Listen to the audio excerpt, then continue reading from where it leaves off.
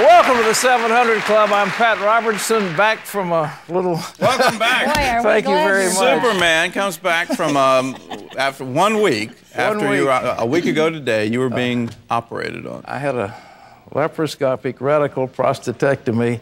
Removed my prostate. The cancer had spread right to the edges of the prostate. Wow. We got it all out, no cancer. The doctor said, well, I'll have to check you each year for the next 30 years to see how you do.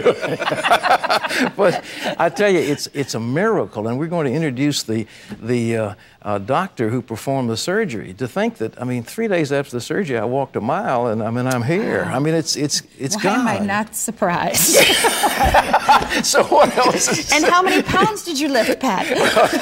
Well, that's no lifting allowed. There's no lifting. They won't let me lift. But it's amazing, ladies and gentlemen, and we're going to tell you about this prostate cancer. And a lot of you ought to be watching for it, but God did a miracle, and I just can't thank you all for the prayers I've heard from so many people, such wonderful responses, some beautiful cards, and prayers all over. And it's one of those things, and this morning, somebody sent me some roses, and it was early this morning as I was praying, and I just am thankful to be alive. You really thank God. Yeah. We're thanking Him, too. But I got that little nasty capsule full of cancer out of me, and you get on it, and you can't play around with it. That's right. But ladies and gentlemen, statistics show that 1 in 5 men will be diagnosed with prostate cancer, and today we'll tell you how to prevent and to treat this disease. Plus, you'll hear about the radical new surgery that promises faster recovery and fewer side effects. As a matter of fact, I'm going to talk with a surgeon who did mine, who pioneered this first technique, the first one of these laparoscopic radical prostatectomy. That's the technical name, and he'll tell you about it. And again, let's go back to the man who just had the procedure that Galen detailed in his report. Pat Robertson. And Pat, I again welcome you back to the program, and I know you appreciate the need for regular prostate screening, don't you? Well, I've been having prostate screening with PSAs for at least 4 or 5 years, and when mine hit, I went from 3.8 to 5.2. We called up for one of those biopsies. I had the biopsy prior to Christmas. The day after Christmas, I got the word that I had prostate cancer.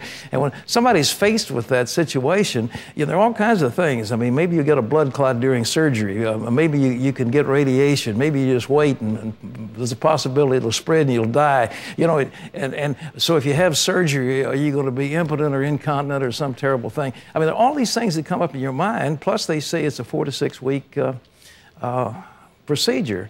Well, I think miraculously, just a couple of days before my scheduled surgery on the traditional course, I discovered a wonderful Israeli-born urologist who is an expert in what is called laparoscopic radical prostatectomy. He works in Miami, or the suburb of Miami. Dr. Arnon Krongrad. Dr. Krongrad is an internationally recognized authority on prostate cancer, and he and his clinic have spearheaded the U.S. minimally invasive surgical technique for treating prostate cancer that I just mentioned. And Dr. Krongrad, needless to say, I feel you're God's blessing to me, and I'm here on this show 1 week. You were cutting me, I mean, not cutting me, but working on me at this very time 1 week ago. I'm delighted to see you. Hi, Pat. It's good to hear you. I'm glad you're back. Well, you did a tremendous job. You spent 10 years doing the normal prostate surgery when you were at Mount Sinai. Well, what did you learn with that invasive procedure? What did I learn with the open operation? Yeah, the open operation. Yeah, well, with the open operation, as well as many of the ancillary techniques that we've used over the years, what you learn to appreciate is the complexity of the region in which the prostate resides. You've got the pubic bone, which provides you with a rigid structure and a tiny little cage, essentially, in which to work. The other organs, such as the rectum, the bladder, the ureters, the veins, need I go on? There are many other things down there. And you learn to appreciate that complexity. Because the open radical prostatectomy historically has been a relatively morbid operation, bloody and painful, one of our holy grails has been to try to find some way to remove the prostate, to excise the cancer, while leaving the patient intact. The laparoscopic radical prostatectomy in concept has been very attractive for many years, but of course the technical challenge has been, how does one overcome the complexity that I described in brief now, while achieving the goal of leaving the patient less bloodied and in less pain? It took a while. The LRP was actually described in 1991. It underwent a period of dormancy until it was resurrected in Paris in the late 1990s, which is when I became involved with that project. Today, of course, the LRP is a modern, reproducible technique. It relies on lots of fancy technology, optics, and other things, robotics. But the reality is that the LRP has achieved at least one of our goals and embodies, in essence, the spirit of the first rule of medicine, which is to first do no harm. So what we learned over the years is prostate cancer surgery can be very complicated. It takes a lot of practice. There are challenges, but given the work that's gone into the program and especially the pioneering work of Drs. Valenciennes and Guilleneau in Paris, the technique that you have described and that you yourself personally have experienced is here and available. You did the first one in 1999. How many of these surgeries have you done since? Approximately 200 at this point, with the program growing, of course, as the awareness spreads. I mean, in the beginning, in the dark days, if you will, of 1999 and 2000, the cases didn't come along so often. Of course, people didn't know about it, and there was a lot of skepticism and a lot of ignorance about what we were actually doing. One should realize that the laparoscopic radical prostatectomy, in principle, is not a new operation. It is the same operation we've done for decades, namely it excises complete as one whole specimen the prostate and the seminal vesicles. Well, now, of course, as I said, the awareness has grown and the frequency has grown, so that patients are coming in from all over and the surgical volume is growing. You know, you've got these little pinpricks and little tiny holes in somebody's stomach. And I understand you put the prostate in a bag, seal it up, and then get it out. How do you get it out of the person's anatomy? You know, it's funny, but I mean, a lot of patients will ask me that question, how do you get it out, as if we wave a magic wand. But I turn that around on them and I ask them a simple question, which is, do you have any children? And they kind of look at me funny and say, yeah, we've had a few children. And I ask them, well, how did you get them out? The simple reality, of course, is that tissues are compressible, the prostate is compressible, the abdominal cavity and the abdominal wall are elastic, and one hole fits inside the other. That's really an easy part of the operation. Well, I know in my case, I was up walking that evening, released from the hospital the next day, and walked a mile about 3 days later, and here I am. And you got all the cancer, didn't you? It was all gone? Well, that's right, Pat. Yes, I believe that.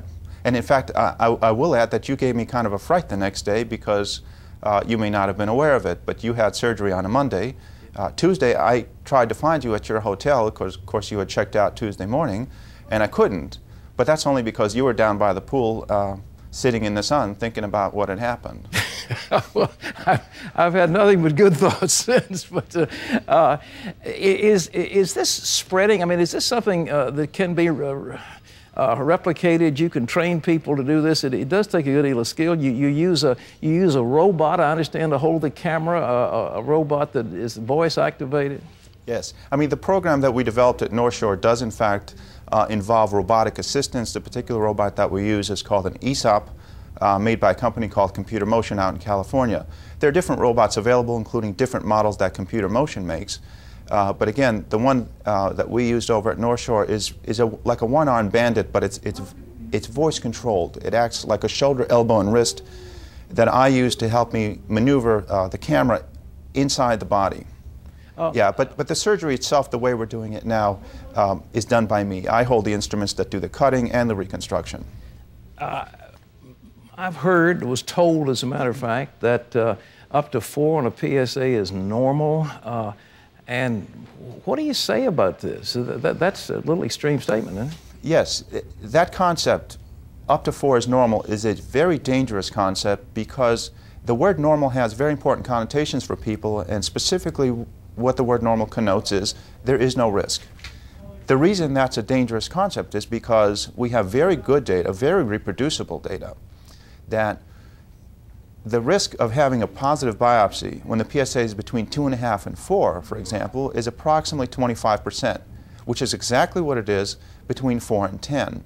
And so while historically the labs have adopted a certain standard that they report when they give you the PSA, that up to 4 is normal, the data are consistent that there is risk when the PSA is below 4. You know, the LRP has helped us address one of the objectives that we've had in clinical medicine, and that is to reduce the pain and suffering of the treatment. A very important very important clinical objective. It does not solve all of our problems with prostate cancer, and obviously it doesn't begin to address some of the issues, including the one that you raised, related to diagnosis. Let me ask you one last question. What do you tell somebody? I mean, at 40, 45, 50, what should men do? It's a difficult question to answer because a lot of factors weigh into it. Look, I routinely take care of men in their 40s who have been diagnosed with prostate cancer, including sometimes aggressive prostate cancer, but also men really at the very early stages. I recently operated on a 39-year-old with prostate cancer. And so there is no absolute safe zone. What one has to take into account is the baseline PSA, the trends in PSA over time, family history, and physical examinations. Obviously, somebody who's got a father and an uncle and a grandfather or a brother with prostate cancer is at much higher risk than somebody who doesn't have those affected members in his family. So really a lot of factors weigh into these recommendations. Well, you know, I was all set to have that bloody operation. I'd already given 2 units of blood to have transfusions, and I was looking at a 4 to 6 week recovery, and here I am 1 week later. And in my humble opinion, you were God's gift to me, and I appreciate it very much. Let me ask you, how does somebody get in touch with you if they want further information? Well, we run an office in Aventura, Florida, but for patients who want just the nitty-gritty, the details, you know, one of the problems with LRP as of today is that it's very hard to find information about it. We've developed a website with everything, including the original technical manual that we published with Valenciennes and Guilleneau, as well as patient stories, patients such as yourself writing about what happened, how they made their decisions, as well as lots of other material related to prostate cancer and laparoscopic radical prostatectomy. That website is www.krongrad-urology.com. Krongrad is K-R-O-N-G-R-A-D. Again, a lot of content answering questions about laparoscopic radical prostatectomy. Doctor, thank you very much for being with us. I know you've helped a lot of men, and you certainly helped me. You're welcome, Pat. And ladies and gentlemen, if you can't remember what he just said, you can link to Dr. Krongrad's website by going to the cbn.com, and we'll link you on to KronGradUrology.com. So in any event, we're back.